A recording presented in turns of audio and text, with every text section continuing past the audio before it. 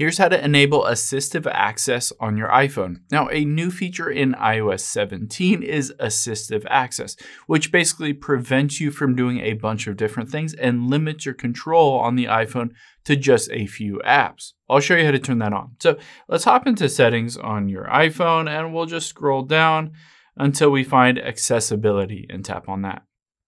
Now let's scroll down again towards the bottom and you can see assistive access towards the bottom. I can tap it on and you can see basically I can set it up. Initially, you can go through a bunch of different steps and screens. It'll ask you how to customize it, but you can have various applications like calls, you can turn on camera, you can manage the apps that are accessible under this assistive access. So I just have calls, camera, and messages. Let's say that's all I want. I can change the layout from grid to rows.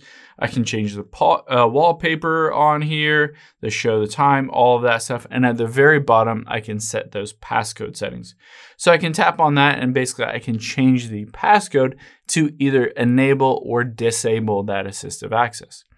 So once I'm done going through that entire process of setting it up, I can just hit start assistive access at the very top, and that will kind of restart your phone or restart your screen and switch you over to the assistive access mode.